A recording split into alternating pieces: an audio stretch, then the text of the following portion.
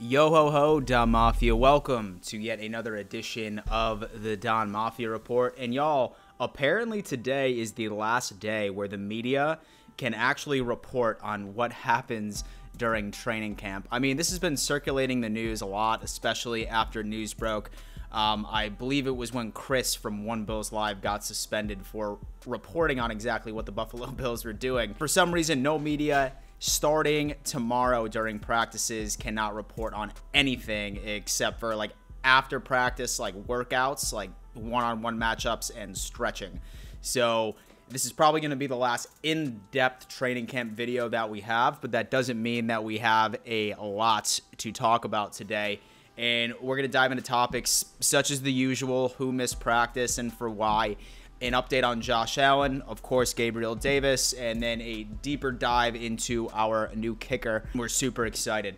Before I do that, guys, I need to remind you once again that me and Aaron Williams ended up dropping our first episode of Believe in Bills last Wednesday. Say that you haven't had an opportunity to listen to it. I highly recommend that you do. You can find the episode on either Spotify or Apple Podcasts, and then feel free to tweet me and or Aaron to tell us exactly what you thought. We're super excited. We're going to be dropping a weekly episode on Wednesday from here on out, so your support would mean the world to us. Starting off with practice today, guys, we might as well just go on ahead and run through the injury report. Stefon Diggs, once again, still nursing that soreness in his lower back. And like I said in my last training camp update, I did say that don't be surprised if you see Stefon Diggs sitting out for a couple of different practices because we don't want to overstrain him, especially since week 1 is only 2 weeks away. One good thing about it was the fact that while he was on the sidelines, he was very, very active in watching his fellow wide receivers run their drills today.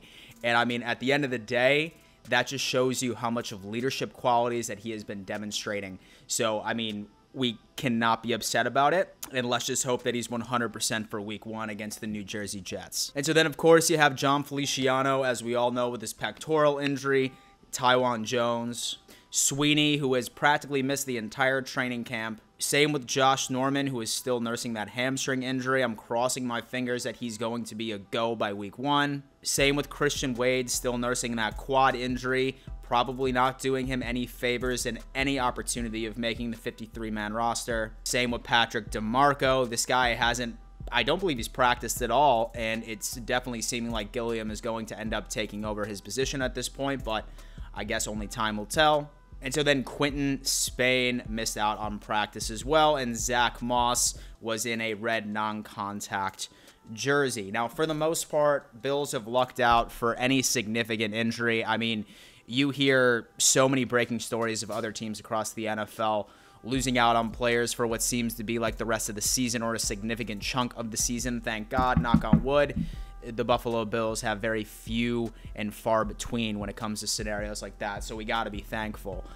Now going into our main story, the title of this video, Josh Allen. Apparently, Josh Allen did not have a good day at practice whatsoever. And I mean, this sucks because, I mean, it seems like the entire media coverage when it comes down to Josh Allen has been peaks and valleys. Like, y'all all know that I dropped a video praising him on how well he did during the scrimmage, but it looks like these 2 days off may have added some rust to him. And so right according to Thad Brown, he said that Josh Allen was a bit all over the place from the start.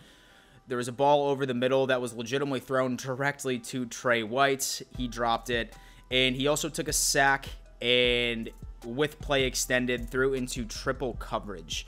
Wallace had a tipped interception.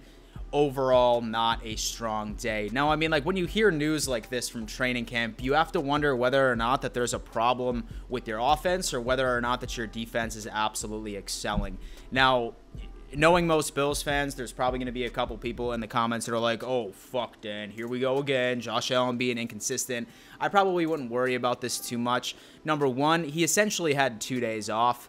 I mean, he really hasn't, like, been out in, like, a real, like, football environment for the past 2 days. Because Friday, as you guys know, was just, like, a general walkthrough. And then Saturday, yesterday, was obviously being an off day.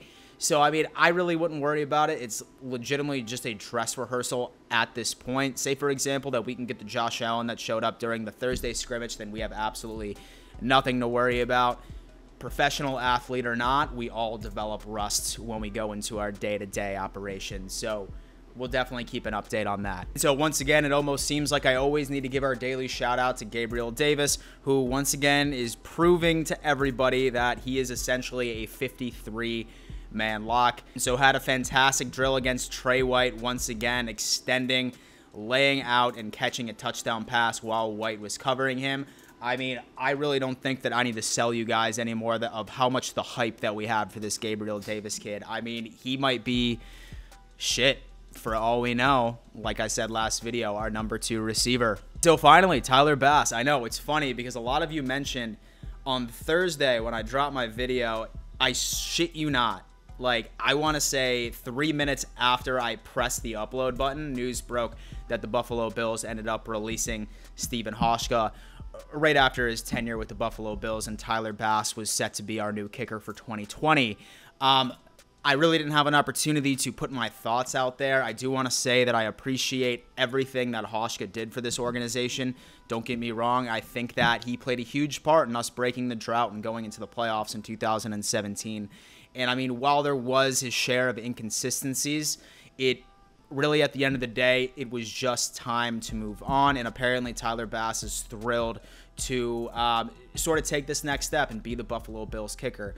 While he was getting interviewed, he feels that although that he ended up winning the kicking position, he hasn't proven anything. And he's not going to know what extent of proving his worth is going to be until they actually end up playing a game. So I'm really interested to watch this kid. As far as practice today, he went 6 for 6, y'all. And so he nailed a 35-yarder, 41-yarder, 44-yarder, 45-yarder, 48-yarder, and to top off the day, a 50-yarder. And according to reports, they're saying that they were legitimately down the middle. So, I mean, it seems like the Tyler Bass train is chugging along. Don't get me wrong. I really want a kicker that can connect on those 50-plus field goals, but I'm really kind of hoping that our offense is just so damn electric that field goals will be few and far between unless we need them for emergency purposes. So, yeah, Don Mafia, that's going to be the Don Mafia report for the most part. Like I said, y'all, it seems like the Bills are kind of at a war with their marketing department, the media, and you really can't blame them, right? I mean, especially once there's coaches out there like Bill Belichick, who, so to be honest with you, I wouldn't be surprised, say that he has at least 4 to 5 people right within his marketing department spying on exactly what we're doing during camp. But I mean, is what it is. So these in-depth reports of what goes on during camp probably won't be like this anymore, but don't worry, baby. I'm still going to be posting as many possible videos as possible. So say that you're new here. My name is Dan Mitchell. I regularly put out Buffalo Bills content, a little NFL content. If that's your cup of tea, I highly recommend subscribing to this channel. Of course, you got to smash the fuck out of that like button. And always remember, let's go Buffalo.